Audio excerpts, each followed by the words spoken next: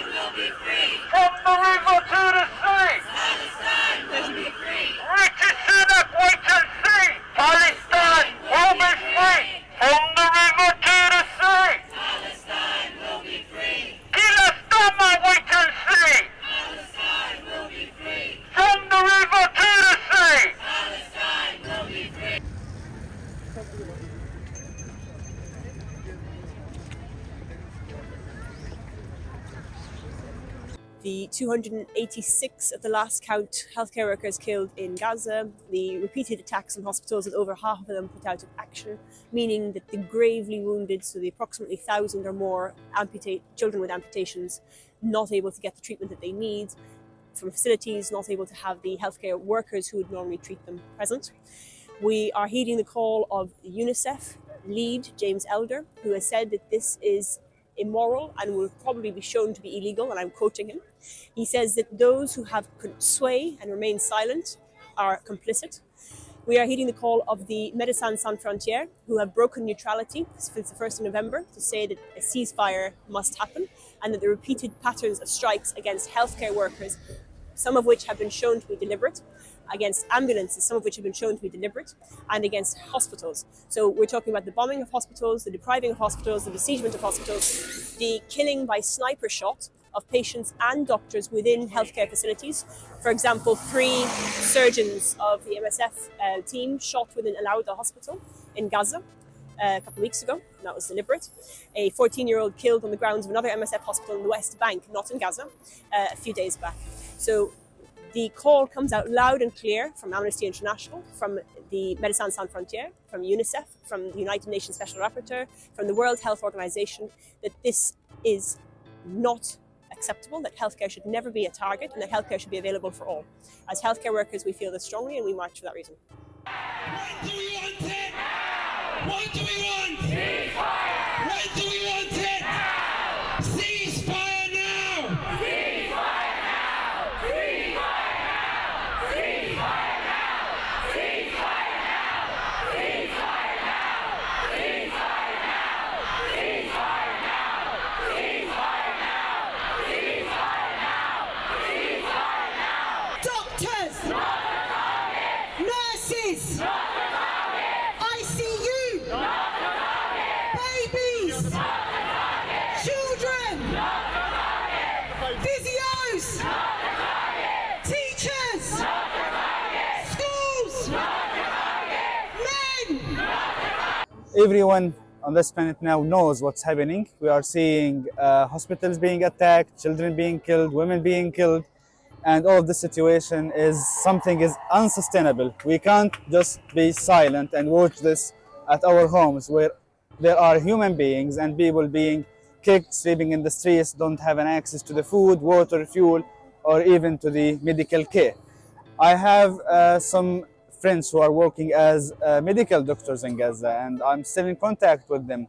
And what they are telling, the stories from Gaza coming out are shocking stories.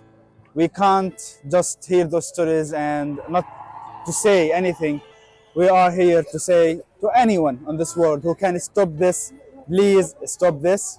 We can't just watch people dying of hunger, of thirsty, of no access to medical care, and just being at our homes looking to this news. That's why we are here today, and that's the only and sole message that we want everyone to hear. Cease fire now. A health system destroyed within 2 months, along with schools, mosques, churches and houses. Ceasefire! Now! Ceasefire now! Ceasefire now! Ceasefire now! Ceasefire now! Ceasefire now! Ceasefire now! Ceasefire now! Ceasefire now! Ceasefire now! Ceasefire now! Ceasefire now! Ceasefire now! Ceasefire now! We're standing here today in support with the healthcare workers who died in Palestine because of the atrocities and what is happening over there. We are condemning all the killing of the civilians and also all of the medical care workers who are supported and under the Human Rights Act. Nobody can intervene and do things to them, but no matter what, the hospitals are being bombed, the doctors are being shot, and lots of awful stuff is happening there. I can't get the words about what is happening over there. It's horrendous. It's like genocide, and it's mass killing, and it's ethnic cleansing. They are not distinguishing who they are killing, and that's awful, and we are not agreeing to anything that is happening over there. We are not happy about all these medical doctors who has their oath to help and support everybody to being killed and targeted all over in Palestine.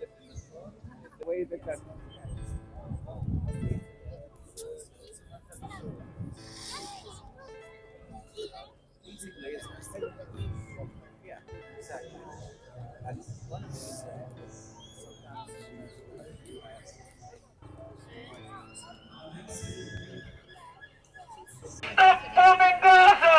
Stop bombing Gaza! Stop killing doctors! Stop killing doctors! Stop killing babies! Stop killing babies! Stop bombing schools!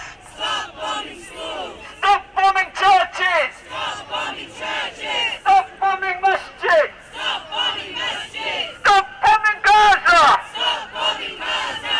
Free, free! Palestine! Free, free! Palestine! From the river to the sea! Palestine will be free! From the river to the sea! Palestine will be free! Yeah, hi, I'm Dr. Julie McDonald. I'm an anaesthetist from Aberdeen. Healthcare workers should never be a target. Healthcare workers should never go to work and have to fear for their lives and the lives of their patients, because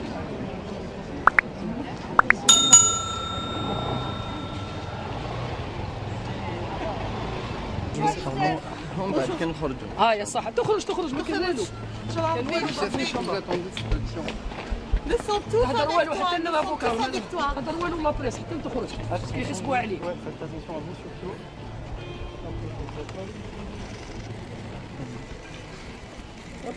c'est pas monsieur, on est tous avec يوسف عطال هي الجزائر زي ما يجيش